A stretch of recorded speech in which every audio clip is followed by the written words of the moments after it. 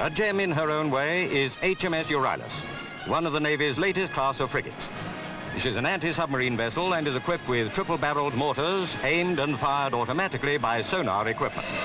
Any submarine that gets within her range has had it. She also carries a Wasp helicopter armed with homing torpedoes to deal with enemy subs at long range. Euryalus was in London after taking part in the NATO symposium held at Greenwich recently. The frigate is the 7th of the Navy's Leander-class ships, and she's just about the last word in modern fighting sea power.